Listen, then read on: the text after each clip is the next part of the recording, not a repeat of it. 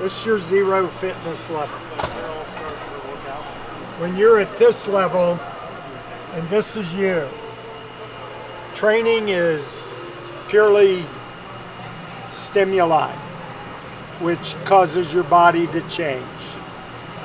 Because you show it in different ways when you get tired that it hadn't done a good enough job of being able to store blood sugar or getting strong enough. So you're here, and this is your zero fitness level.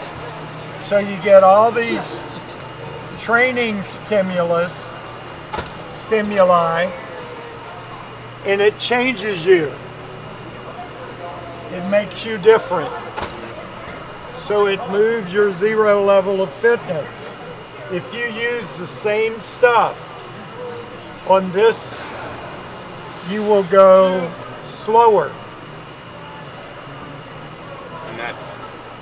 See, you got better. Yeah, so if you try to take your zero level up here, but you do the same things, you go slower. Is that what Right. you're saying? Gotcha. Well, your zero level is there. Yeah. So I shouldn't have put it on this graph, but here with all this, you go faster, you go, let's, whatever, 152, 200 breaths, and then you do the same stimulus and you'll probably be 152 or 3.